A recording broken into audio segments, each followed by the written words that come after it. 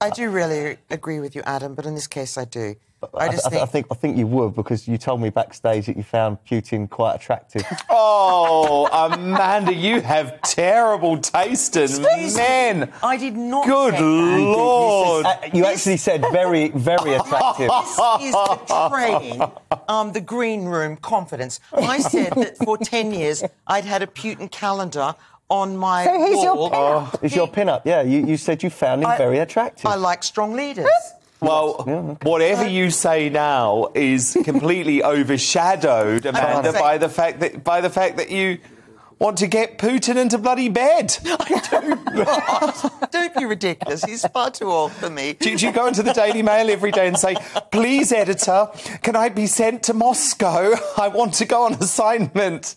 I only asked that twice. OK, but in all seriousness, though, you feel like we're actually playing into Putin's hands here. I do. And we're giving him the attention that he wants. And he has basically spent the last few weeks with every single leader of the free world crawling up to him, sitting at those ridiculous long tables, even if they, obviously America didn't. But we're all dancing to his tune.